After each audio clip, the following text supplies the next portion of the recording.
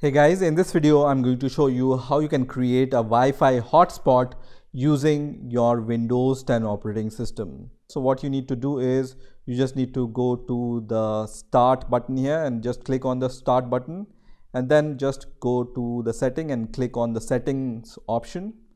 And inside these settings option you just need to select network and internet option. So just click on this option, and here you will see the mobile hotspot option.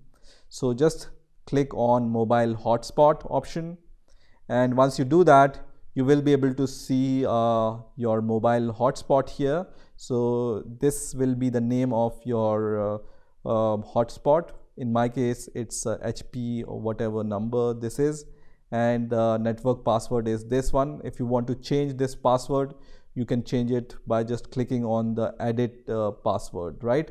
So let's change it to some easy one. I'm going to just change it to 1 2 3 4 5 6 7 8 and then click save, and you can see the password is now 1 2 3 4 5 6.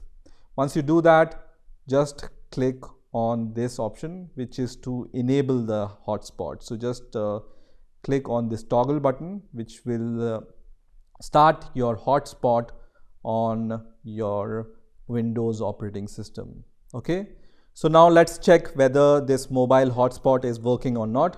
So right now I will go to my Wi-Fi settings and click on Wi-Fi.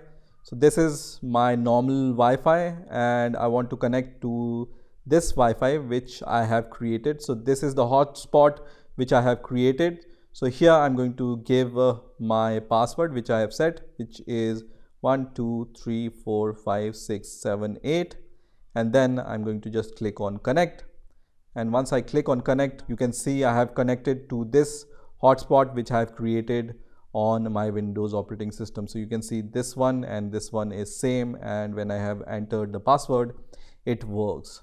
Also, once you create the Wi-Fi hotspot, you will see the device which is connected to your Windows operating system under this section. So you will see the IP address of the device which is connected to your Windows 10 hotspot, and you will also see the MAC address of the device which is connected to your hotspot. So this is how you know that how many devices which are connected to your Windows hotspot. So this was the method using which you can create the Wi-Fi hotspot on your Windows 10 operating system.